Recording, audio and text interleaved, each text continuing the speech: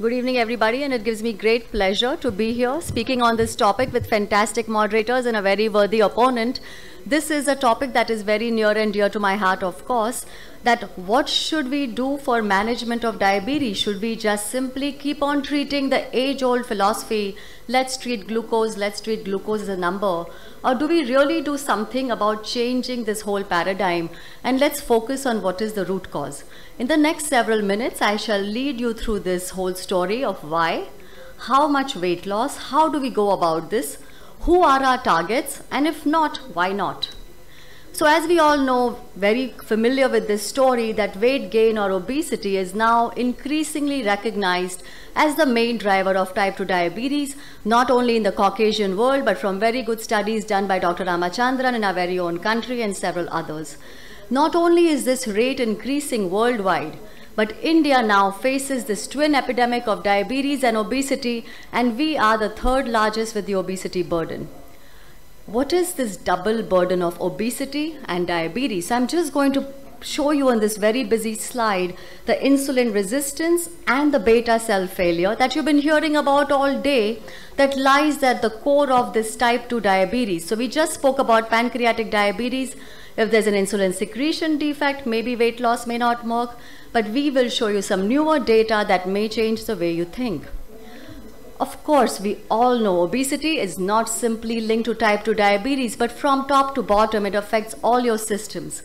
Obstructive sleep apnea, fatty liver, strokes, heart disease, several cancers, infertility, osteoarthritis. No system is left without being affected if you are on the overweight, or what we now like to say, adiposopathy, because you may be normal BMI as in the Indians, but you have excess of adipose tissue.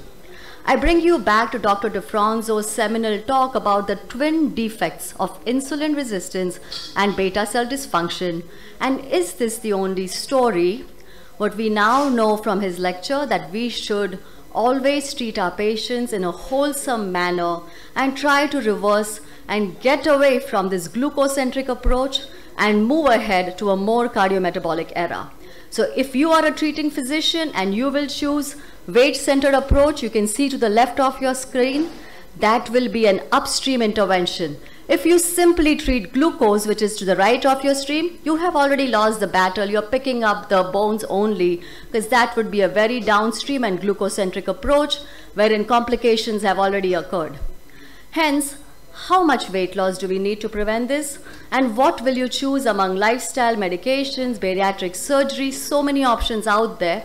What are we truly talking about?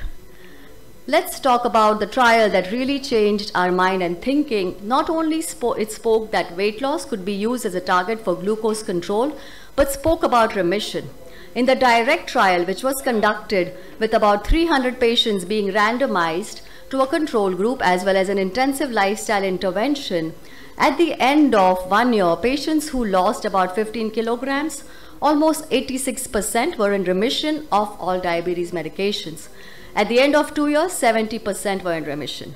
Now, if they lost only 10 to 15 kilograms, so less than 15, still a 60% people had remission. And even if you lost 3 to 4 kilograms, 5% people. Of my population, if I can get 5% people to go into remission, that's great with a very minimal weight loss, because the remaining still came off a lot of medications. So what worked? We need to think. We need to mimic this. Was it the weight loss or was it the intervention? So Dr. Taylor is a very humble man. He said, yes, there were responders, there were non-responders. And he showed that when you do this weight loss, you are affecting pathophysiology. The liver fat falls, the pancreatic fat falls, glucose-stimulated acute insulin secretion returns. What this means is this could be groundbreaking. The beta cell ability to recover function seems to have come back. What is novel? It was done in real-life conditions by routine staff, not by specialists.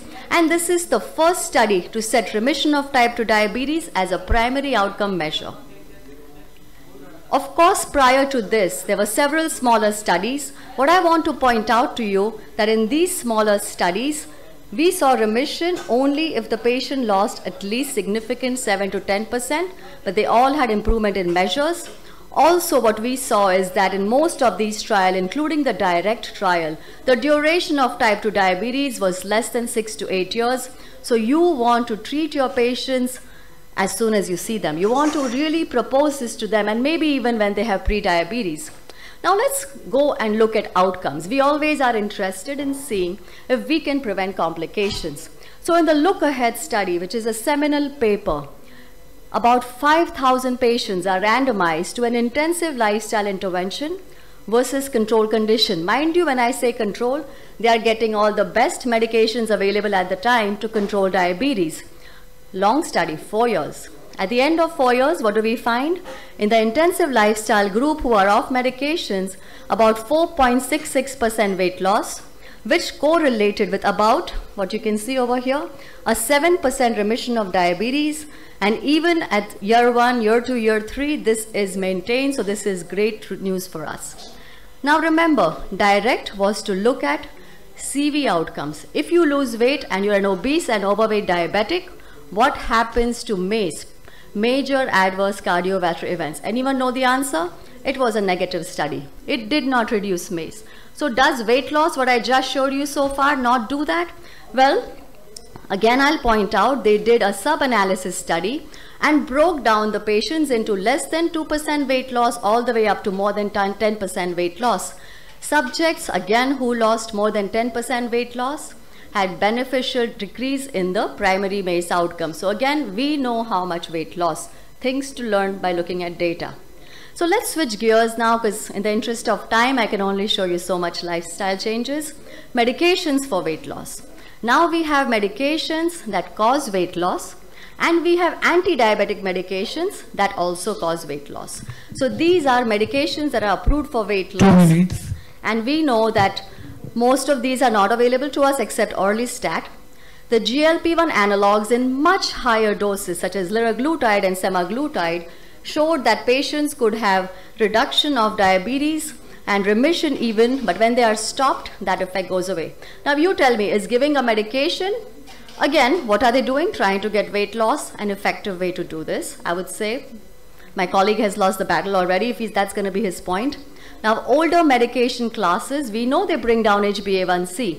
That's a glucocentric approach, not without side effects such as hypoglycemia, not without side effects such as weight gain, and hence they defy the pathophysiology of type 2 diabetes. Will the emerging dual and triple incretin therapies change my mind? So what we can see at the bottom, it shows you 5% all the way to 30% weight loss. We know the newer molecule tirzepatide has now about 18 to 20% weight loss. What's in the pipeline for you folks to learn here today? We have cagrilintide plus semaglutide, and that may beat bariatric surgery. That may cause a 25 to 28% weight loss, but so far bariatric surgery has the highest amount of weight loss.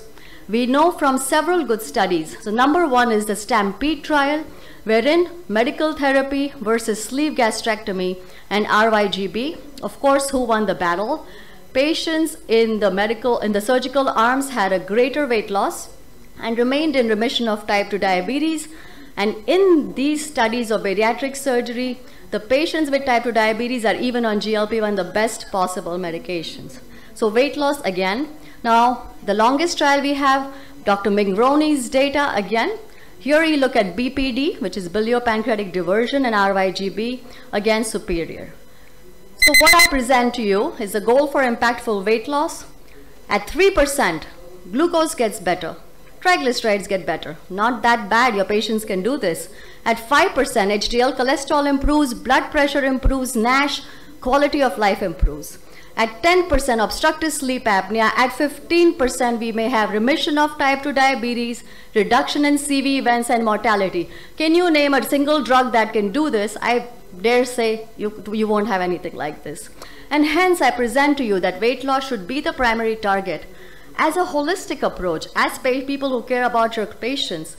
But why not? I said why not? Because not everyone responds to lifestyle measures. We know this. We have patients all the time who say they follow diets and they don't lose weight. We need at least a 5% weight loss, and only 20% had CV outcome benefits. So we need to understand the non-responders better than the responders.